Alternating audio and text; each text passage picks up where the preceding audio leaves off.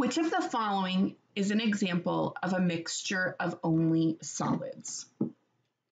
So let's just go through these choices here. Salt water we know is solids and liquid with the water. Same with B, muddy water is a solid and water. What about fog, right? That's those water droplets suspended in the air, in the atmosphere. So those are not only solids.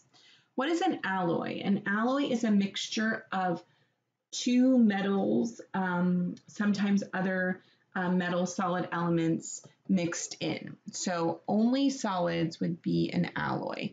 If you need to go back and remind yourself about that bronze metal that we saw in the notes, you can go back and take a look at that.